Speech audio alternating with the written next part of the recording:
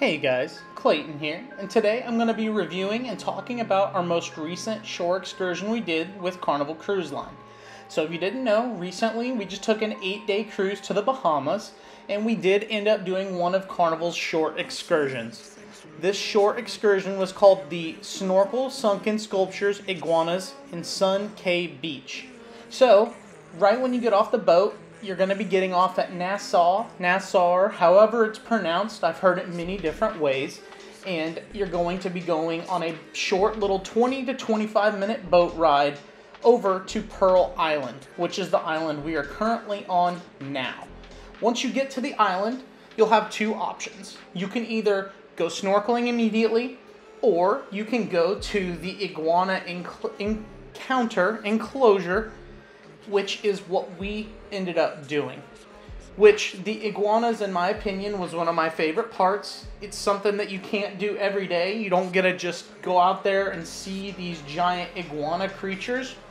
So right when you get to the iguana exhibit, you're going to start by everyone in your little group is going to be able to have the chance to hold one of the little baby iguanas that you seen at the beginning, the one that jumped in the water.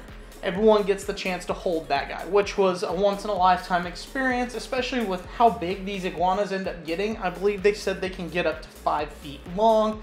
I'm not a zoologist or anything like that, so don't quote me there. But after you hold the iguana, they give you a stick with what looks like an apple of some sorts, and they are like, all right, go feed them. You know, the actual guide didn't end up feeding them according to that morning, according to what he said. So he gave us a stick with an apple on it, and you can see we all tried to get the iguanas to eat. Unfortunately, we could not get the iguanas to eat our apples. There were 3 of us in our group, including myself, so none of us were successful. But as you seen earlier, someone was successful, which at least was cool. I guess you got to see it a little bit. The only con to this part of the excursion is it is very hot. There is not very much coverage, so I recommend wearing a sun shirt, definitely putting on lots of sunscreen, as this area is completely open. And you're going to be over here probably for maybe 30-ish minutes, just due to the fact that you do have to wait to go back to the snorkeling part, which I will talk about next. And I'm going to take a short little pause and just play the rest of the B-roll until we get to the snorkeling.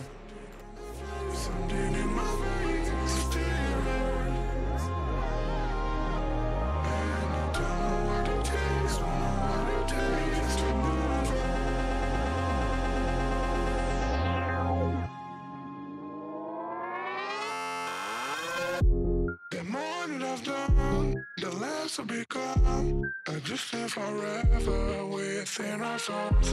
So do even know if life will go on, but then will become just nothing at all. Just nothing. Just nothing.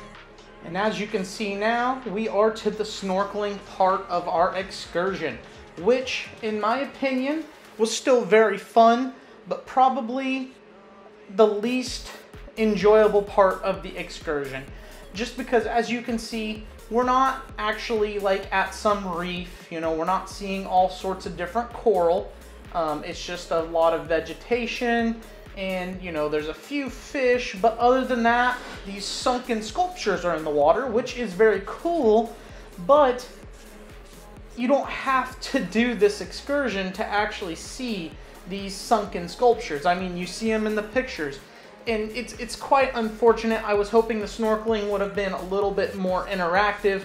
But for the most part, there's 7 sunken sculptures you can see, and then just what you see at the bottom of the ocean. So there's not a whole lot to it.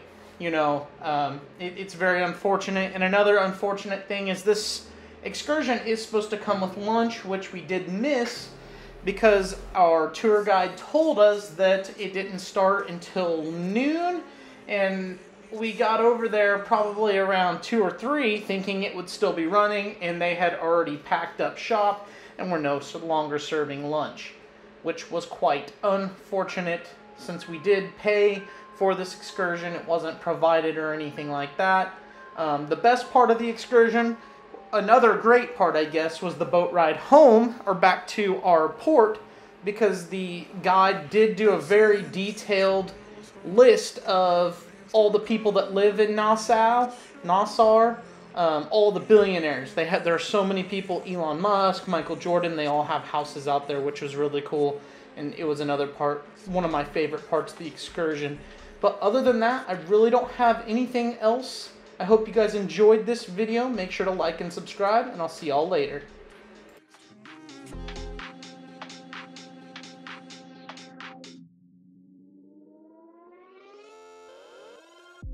The more that I've done, the less I become. I just live forever.